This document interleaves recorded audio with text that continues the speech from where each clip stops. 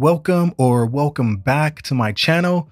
This quick tutorial is to show you very briefly how you can edit the photo and the text in a Canva template that you've received. In order to start using this template, all you have to do is click at the very bottom where it says Use Template. Now, one of the cool things about Canva is that you can edit templates pretty much anywhere. As you can see here, this opened up another tab in my browser so I can edit it right here. There is Canva apps for your desktops and mobile devices. So no matter what you're using, you should be able to conveniently edit a Canva template. The very first thing I want to change here to customize this design is the text. I'm going to click on the first text here. So now this text box here is highlighted with a purple box. And as I click that, you'll see that the menu bar across the top has changed. The very first thing I have here is the font selection. When I click that, I'll see the different fonts that are available. I can scroll through this list. In this list of fonts, you'll see that some of these fonts are included in the Canva free account, like this one here. And as I click these fonts, you'll see that that text changes in my design. Other fonts are only available in the Pro account. You'll see those, or you'll know those by the little gold crown circled here. Now, after I've decided on a font, and there are a ton of fonts that I can use here, I can also choose to change the font size.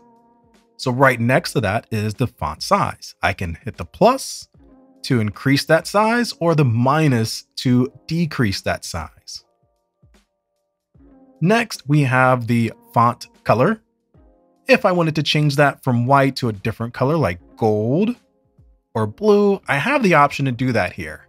Now, cool thing here is that at the very top here, you'll see document colors, and this will show you or have quick access to colors that are already used in your design. I have font styles. We have bold, italics, underline, strike through, and uppercase. Doesn't really do anything for this text, but if I go down to where the text is upper and lowercase and I click that, we'll see that it goes from either all uppercase or upper and lowercase. Now, next up is alignment. Right now, you'll see that the selected text is center aligned. I can click that to change the alignment to the left, justified, align to the right, or back to center. From here, we have list options such as dots, numbers, or back to none. Up next, we have spacing. From here, we can adjust letter spacing and line spacing. What I recommend is before making any changes here, you take note of the value that's there. So we're at 24 right now. I can slide this to increase the letter spacing or the spacing between each letter. Let's take that back to 24.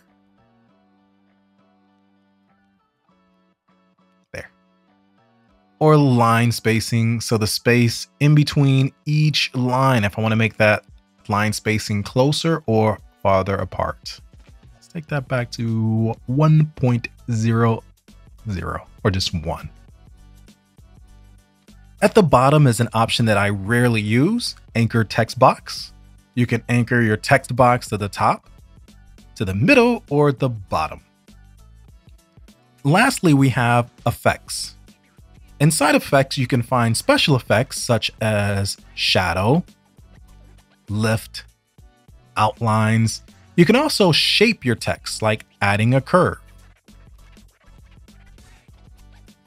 If you mess up something, you can always go up to the top where undo is located and click on undo to undo any changes you've made. And as you may already know, the text here is editable. So if I were to click inside here once, you'll see my cursor will appear.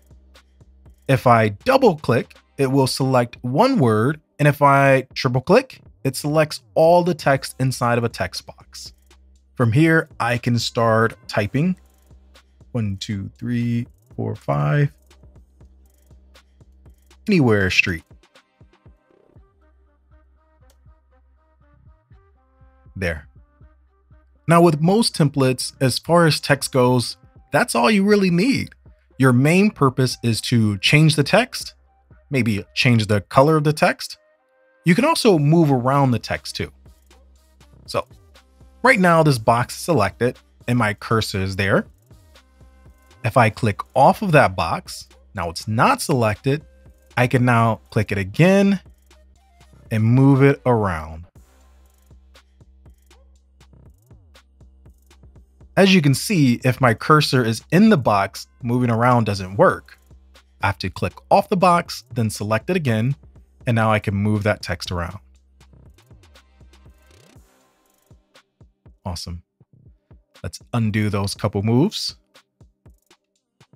But that will really help you with spacing. Let's say I wanted to bring this down a little bit. Or if I had maybe 3 lines of text in here, I can use the move to either make the text smaller or bigger, like this here. And I can just move this around. You can see that there's a snap to middle there. If I want it directly in the middle of this design, I'm going to drop it right there. The next thing you may want to do to your design is if you have a placeholder photo, you're going to want to change that. There's a couple things you can do with placeholder photos. You can either use a photo that's already in Canva. So if I go over here to the left here, click Elements, I can search for a photo like wedding. Then go down to where it says photo here, see all. And similar to our fonts, you'll see that some of these are only available for Canva Pro, but others are not. So this one here I can use because I'm not using a Pro account. To use it, I can simply click, drag that over, and it's asking me, or it's allowing me to choose which element that I want to replace with this photo. So you can see there's a few different elements in this here design. I can let it go, bam, there. That's where I want this photo to appear. You also have uploads. That allows you to upload your own photo directly into Canva to use in your design. To do that, you simply click Uploads, click where it says Upload Files. This will open your computer or your mobile device. You can choose where that file is on your computer. It'll upload to Canva and then simply click and drag.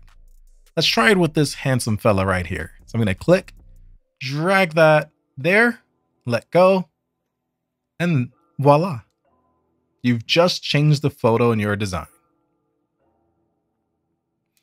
I'm going to undo that because that really doesn't fit this wedding theme here. Now, if you are happy with your design, that's all you really need to do. You want to be able to efficiently and quickly change your text and change your stock or your placeholder photo if needed. A couple other things that you may consider doing is modifying the elements of the design. So we can see here that these flowers are selectable. I can click and select these flowers. These designs here in the background, I can click and select these, and I can move them around as I like. So this flower here, I can click it to select it. Then I can drag it to move it around in this design. Let's click this one, drag that one up as well. If I thought the design looked better like that, I could. I can do that with each of these elements. I can resize them by grabbing the little white circle here at the end. Not necessarily saying that I'm making this design better, but I just want to show you how you can do that there. Now, let's see this design here. Let's bring that down a little bit so I can see it. You can also see that there's these two arrows pointing at each other in a circle. I can click and drag that to rotate this image a little bit. Kind of like what I'm doing there. Let's rotate it like that. Tuck that away back in this corner. Let's take a look at this one. We'll do a little bit of rotating here. That way. Tuck that back in this corner here. There. We've just made some changes to our design here. Let's bring this down there. Bring that down there. You can feel that Canva likes to snap things to different elements here. That's where those purple dotted lines are coming to. It's snapping it to different parts of my design. Maybe I want this aligned to the top of this text.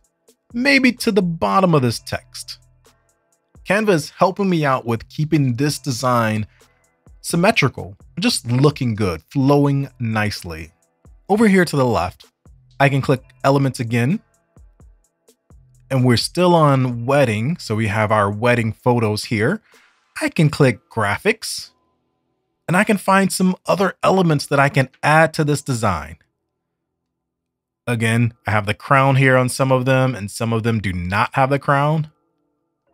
Let's see, if I wanted to add these cool little leaves to the design, I can just drag them over. And for this, I don't want to drag it to a placeholder or a photo. I want to drag it somewhere where something else isn't selected and let it go. And now I'll just added this to my design.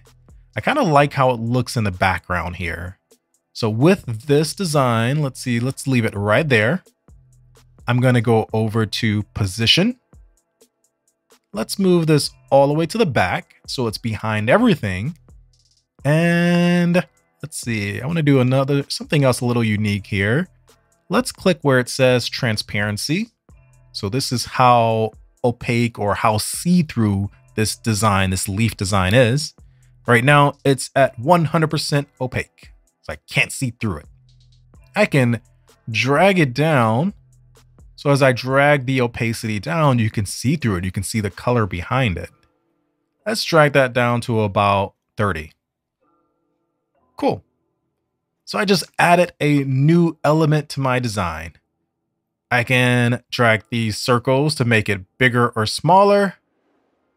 And bam. I'm pretty happy with that. I hope this has helped you learn how to make changes to your design. The last thing I want to do to this design is save it so I could either print it from home or send it to a printer. To do that, I'll click where it says share, click download, and now I can choose a file type. PNG is recommended. This is best for complex images. Now, if I was just sending this somewhere, I might choose PNG or JPEG. For this, it's important to know where you're sending it. If you're sending it to a printer, then you want to find out what's best for them. They may choose JPEG or they might choose PNG. If you're just sharing it online, on social media, or emailing it, then JPEG is perfect. A lot of times for print, your printer might tell you to select a PDF. I tend to print things as PDFs. Best bet, if you're not sure, I would stick with PDF, just like it's recommended here. After you choose that, you can choose to include crop or bleed marks. These are marks that printers will use to crop or cut out your designs, flatten the PDF, include notes. Now, these two are important if this is going to be just digital.